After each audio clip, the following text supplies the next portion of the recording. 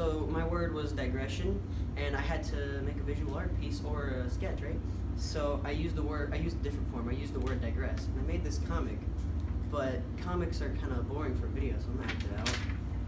So comic, it starts out right. There's two guys and they're sitting. It's like, hey, they're looking at stars. You think we're alone in the universe? The guy goes, I don't know. And the first guy says, well, the chances of life existing on another planet are controversial, to say the least.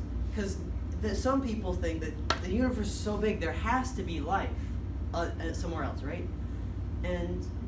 But the other groups, right? They think, well, the conditions for life are so specific that life is so improbable. Then he goes on to say that even if life did exist, it wouldn't even matter. Interstellar travel is so hard to perfect, let alone achieve. So, and even if there was a civilization that came over to us and they attacked us, there's nothing we could do. And then he goes on rambling about stuff, and eventually he comes to the point, well, and that's why nachos are obsolete. You just get a taco salad and a bowl of chips.